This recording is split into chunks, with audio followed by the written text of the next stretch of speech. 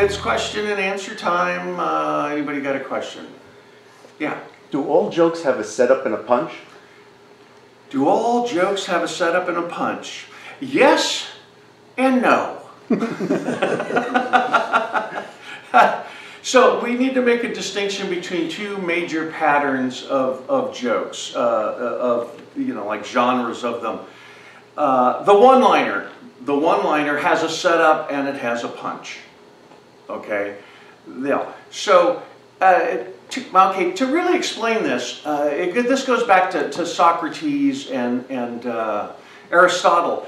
They came along and they said, well, jokes are really about expectation and then surprise. Okay? So we go back to that, and it was really important in humor theory, the history of humor theory, because it was the first time somebody said jokes have two parts. And they always have two parts, and that's really important for everybody to know, because jokes are always a comparison to something else. So back to the one-liner, yes, it has a setup and a punch, okay?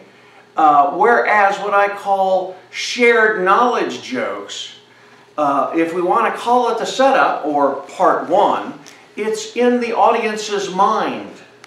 It's already in their minds, like satire or parody. You have to see the movie we satirize, or, the TV show you're going to satirize that we're going to compare it to. If you don't see that, you won't get the parody. So the first part's already in the audience's head, and the comedian has to read and go, oh, do they have that information? Okay, that's part of the comedian's job.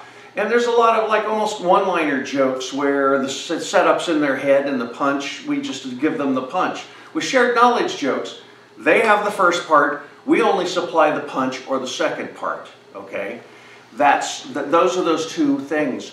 So your job, basically, to understanding, is that setup and punch can start to get in the way. I initially teach that because we have to have language. It's too weird to go first part and second part. So people continue to use that language, but it gets kind of inadequate, especially when you're working in a script and you're going from one character to another character, back to this character, that character, this character, that character. Each one of them is like a setup, a punch, and a tag, tag, tag, tag, tag, tag. Oh, wow, where is what? Oh, well, then you can just, follow the structure of what part, did set up something, or what was the information that was already established, maybe even in previous episodes, so that you can shatter that assumption. So the answer to your question, again, is yes and no.